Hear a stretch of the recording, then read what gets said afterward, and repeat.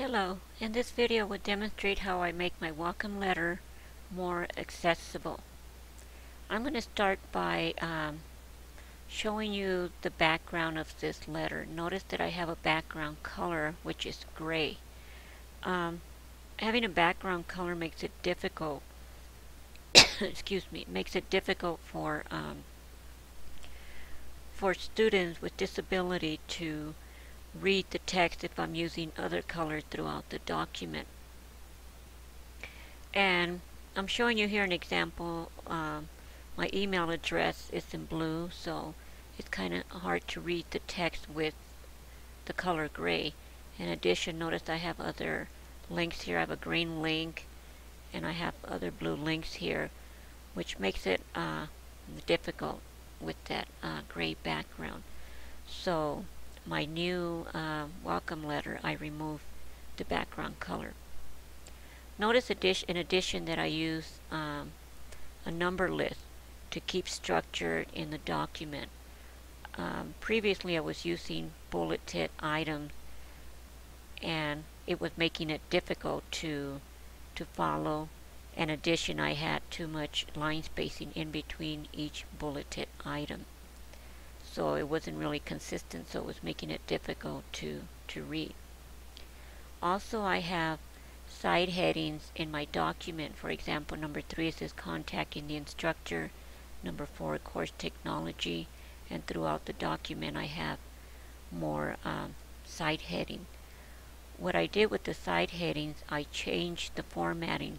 Notice here I'm using bold to have the side headings stand out. Well, it's not meeting the requirement for accessible document. So what I did to change, I'm using the now I'm using a style which is heading 1, and I use that to every side heading to be consistent with the styles within the document. In reference to links, I'm using links throughout my document. For example, I'm using my email address, and I'm also adding links for tutorials on how to use Blackboard. Also links for the online course readiness assessment, for Learning Resource Center, and also for the student accommodation. The reason I use links is for students to have easy access to more information for particular topics that I have here on my document.